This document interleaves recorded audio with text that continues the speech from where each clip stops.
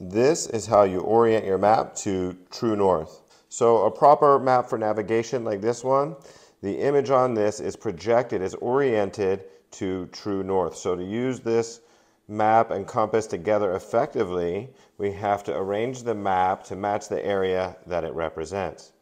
So to do that, I will move my compass here. I'll slide it over to the edge here, which we call the neat line. That's the border of the map here.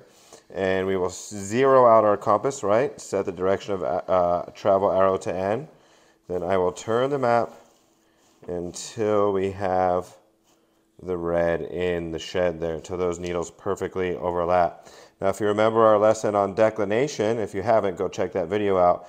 You'll see that my reading arrow is a bit offset. That is offset by 11.9 degrees because that is what the declination is on this map. Of course, if you don't have an adjustable declination, you will have to subtract that yourself.